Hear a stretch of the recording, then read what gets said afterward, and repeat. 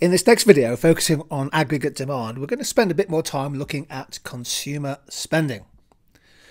So why is consumer spending so important? Well, the simple reason is it's the biggest single component of a country's aggregate demand. And here's some data for the UK.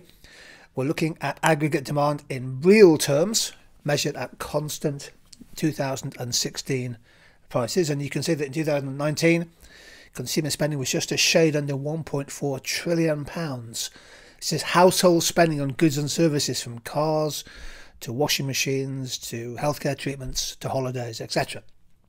Now in 2020, during the recession, and this is not the full year data, this is a forecast from the National Institute, consumer spending has fallen dramatically by nearly 15% in just 1 year. Well, why is consumer spending important? It is because it's a big share of aggregate demand. Look at the figures here for AD, or GDP, by expenditure at market prices, given to us by the formula C plus I plus G plus X minus M. And you can see that it is a big percentage of aggregate demand. GDP is expected to fall by 10% in 2020, a really deep recession. Now, if we express consumer spending as a percentage of GDP or aggregate demand, we can see that it was 65% in 2019. In other words, two-thirds of aggregate demand. Whereas in 2020, the slump in consumer spending is expected to drive that figure down to just over 61%. So what are the main factors influencing the level of consumer spending? Let me take you through some of those factors I think are particularly important and worth stressing in an economics exam. Here are four to start with. First of all, changes in disposable incomes. Disposable income is income after direct taxes and welfare benefits have been taken into account. And real disposable income is disposable income adjusted for inflation. For most economists, it's the level of real disposable income that has the biggest impact day to day, week to week, year to year on consumer spending. Linked strongly to this is the level of and changes in employment and job security. In other words, the rate of unemployment can be a key factor, or the number of people in work, both part-time and full-time, allied to the extent to which they feel secure in their jobs. And one of the key changes in recent times has been the rise of part-time employment, often fairly non-contract work, flexible hours, uncertain hours of work. There's a lack of job security in many parts of the economy. The third factor is the availability of and cost of credit. So the interest rates on consumer debt, for example, the interest rate on an overdraft or a bank loan, because that affects the willingness and the ability to borrow money. Again, linked to that is the cost of servicing a mortgage. For most people who are homeowners, the monthly mortgage payment is their biggest single outgoing. It could also be the rent, of course, but the cost of servicing a mortgage. So if the interest rate on a mortgage goes down, that effectively increases people's purchasing power or disposable income and ability to spend. Three other factors. Changes in asset prices are perceived by some economists to have potentially significant effect. So the value of your property, the amount of equity that you have in your home, for example. Equity is the difference between the market value of your house and the existing mortgage that you have left to pay on it. Do share prices have an effect? If share prices go up, does that allow more people to spend because of a positive wealth effect? These are not certain factors, but there's often a link between the two.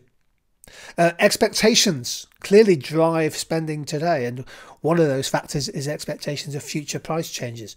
If there's persistent price deflation in a country, if prices are falling and expected to fall, that could cause some people to delay their spending. If they put off a new car or a new appliance for 6 months in the hope that the price will fall further.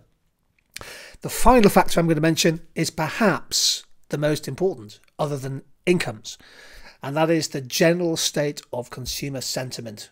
Are they confident about the future? Are they pessimistic? So-called Keynesian animal spirits. Now, what is consumer confidence? Well, consumer confidence is often measured by surveys, and we're trying to track and calibrate and get a feel for the expectations of consumers in the year ahead.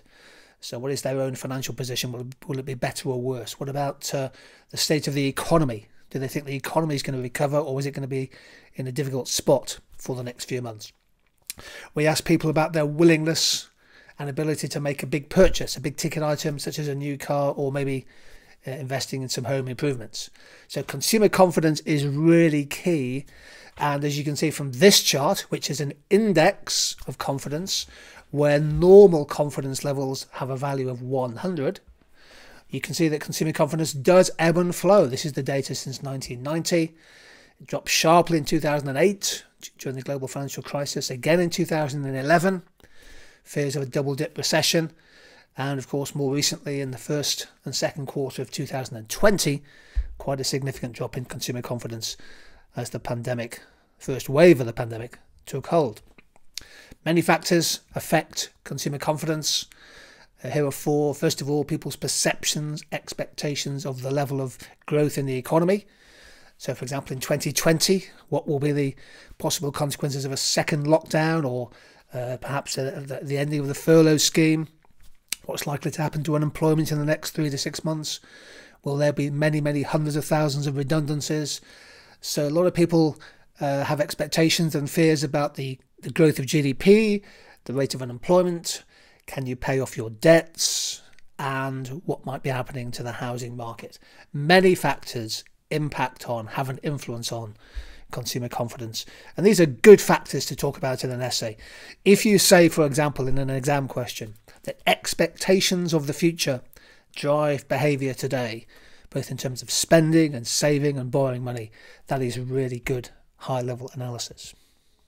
Here are some key terms that you might want to take a screenshot of, perhaps. Base interest rates, consumer confidence, disposable income. You need to know what the FTSE index is, and something we'll look at in a couple of videos' time, the savings ratio. All of these things are key terms related to consumer spending. In the next video, we're going to take a particular look at something called the marginal propensity to consume. Okay, thank you.